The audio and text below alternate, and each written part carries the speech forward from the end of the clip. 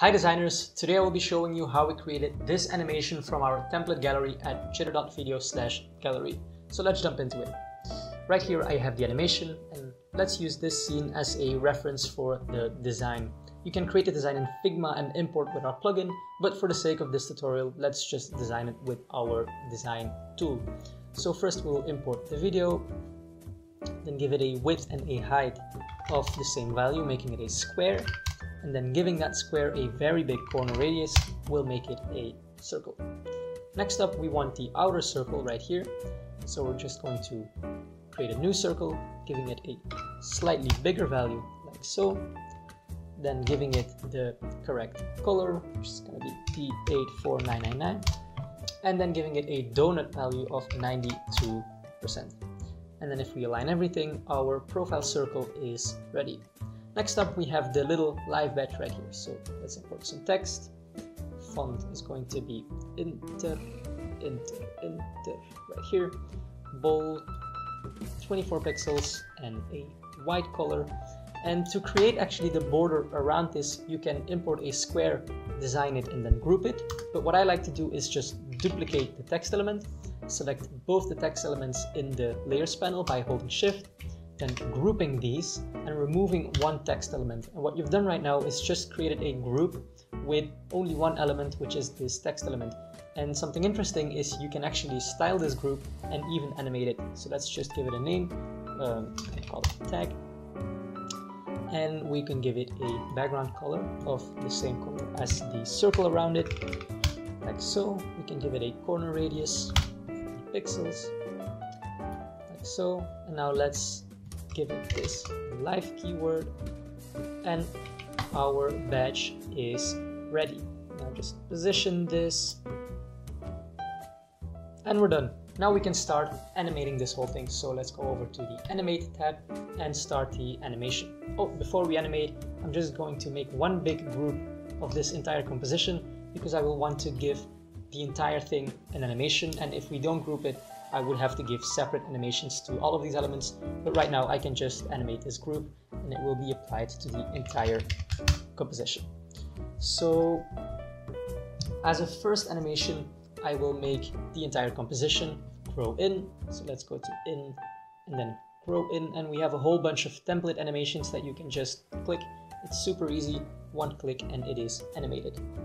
Next up, I want to animate this ellipse. So let's take a look at the animation here, what happens.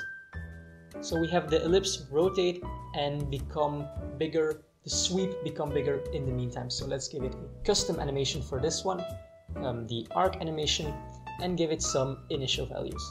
The initial sweep will be 0%, the initial degree will be 90 degrees, and then the end sweep will be 100% and 270 degrees.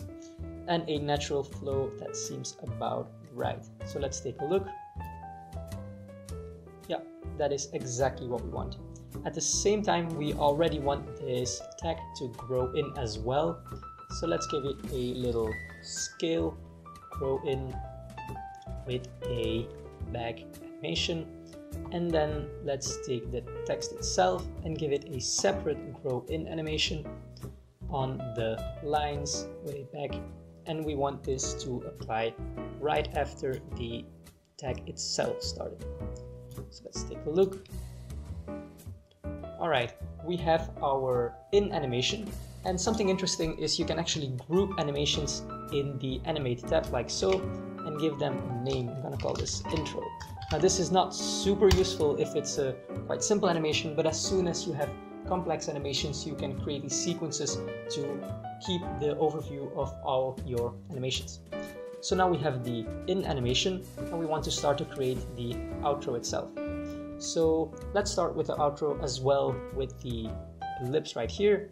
Give it a new animation, again custom arc, and the initial value is going to stay the same, but the angle we want to animate to is going to be 810 degrees.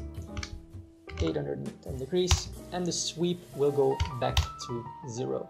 And for this one, let's actually take an accelerate to have a nice effect.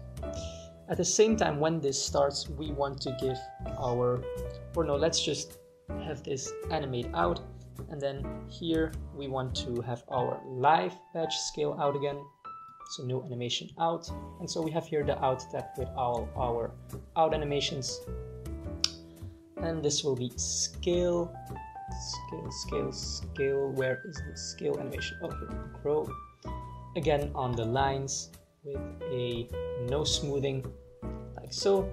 Then have the tag itself also scale out, scale, right here, grow out. This will have a little time difference, like so. And then lastly, what we want is the entire composition, the entire profile to as well scale out. So let's take the new animation. Oh, let's select it again. New animation out and then scale. All right.